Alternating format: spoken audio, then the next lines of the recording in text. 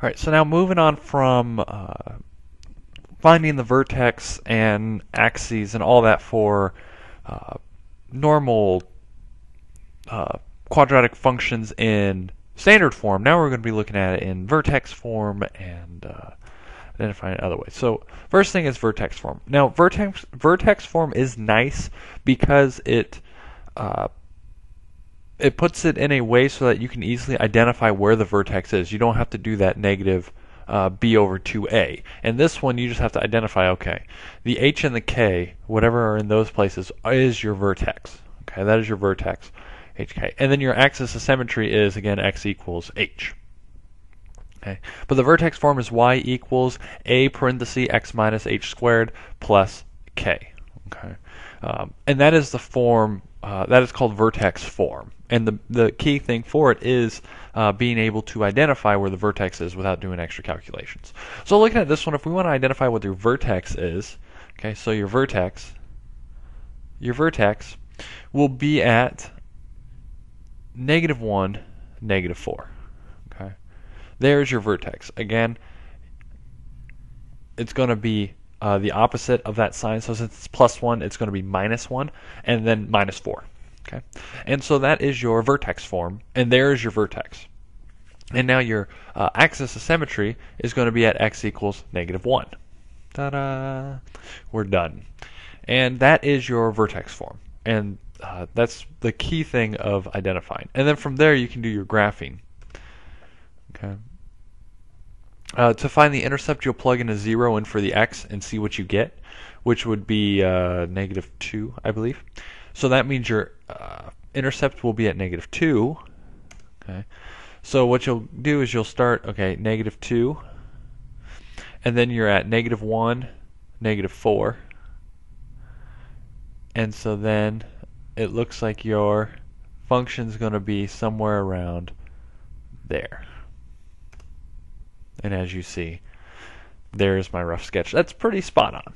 Okay. So that's going to be a way to help you graph it. What you want to do is you want to identify where the turning point is, or the vertex, and then find that y-intercept, and then from there, you just go straight across onto the other side, and it's going to be the same distance from the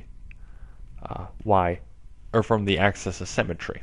Okay, and that is going to be your turning point and how to rough sketch these. But once you find where your vertex is, so like we found it at -1, -4, what you can do is you can make a table and go, okay, I'm going to move 1 point to one side, so I'm going to go -2 and find what -2 is and find what 0 is. So you don't have to find the intercept, but it is a nice way to be able to do that. Okay. All right, so now writing your equation. So if you're given the vertex at -1, 0, and you also know it hits the point -2, -2, what you're going to do is you're going to set up your vertex form. So you have y equals a times x minus, and then actually it would be +1 squared plus 0. But since it's 0, we can forget about it. So we have our function. We have this function, and now what we're going to do, we're going to plug in -2 in for the x and 2 in for the y, and then solve for a. So we'll have 2 is equal to a parenthesis -2 plus 1 squared, get you a -1 squared is equal to a, 2 gets you a equals 2. So that means our final function is going to be y equals 2 parenthesis x plus 1 squared. And there's our equation. So what you'll do is you'll plug in your vertex, and then your only variable that you have to find is a, so then you use that second point, plug those in for the x and y, solve for a. Right?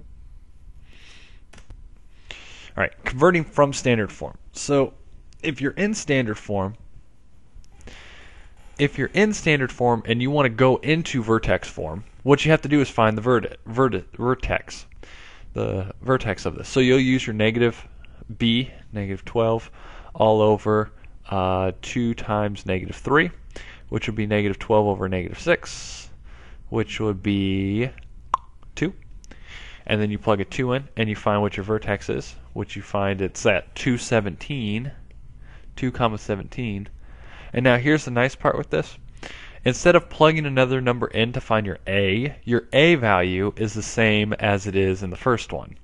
So it'd be negative 3 x squared, or negative 3 x times x minus 2 squared plus 17.